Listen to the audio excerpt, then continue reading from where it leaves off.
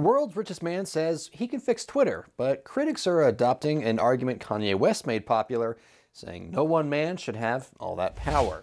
Elon Musk, whom you undoubtedly know from his other projects like Tesla and SpaceX, is now set to take over Twitter. The social media company's board of directors approved the $44 billion cash sale on Monday. Twitter's user base is significantly smaller than other social media platforms, but it is popular with politicians, celebrities, and journalists around the world because it was seen as a modern public square where many voices can discuss and debate different viewpoints. But over the last few years, Twitter was criticized for over-censorship and deplatforming some users, like former President Donald Trump and other conservative accounts.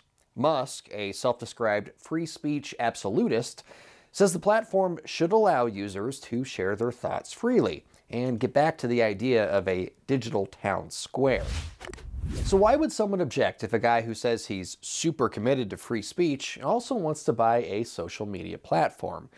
Well, according to the ACLU, private tech companies play a profound and unique role in enabling our right to express ourselves online.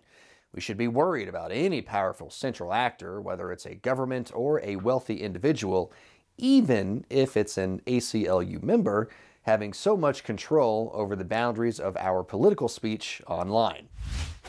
Yes, Elon Musk is a card-carrying member and staunch supporter of the ACLU.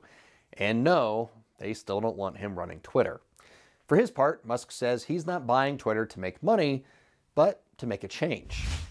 Civilizational risk is decreased if Twitter, the more we can increase the trust of Twitter as a public platform.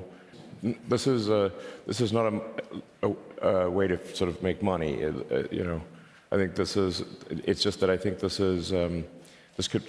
My strong intuitive sense is that having a public platform that is maximally trusted and broadly inclusive is extremely important to the future of civilization. But you've described yourself. I don't care about the economics at all. When asked directly if his commitment to free speech meant that any Twitter user could post anything they wanted, Musk said Twitter, like all companies, are bound by the laws of their country. And since there are current laws in the U.S. limiting some speech, Musk says Twitter will abide by those rules.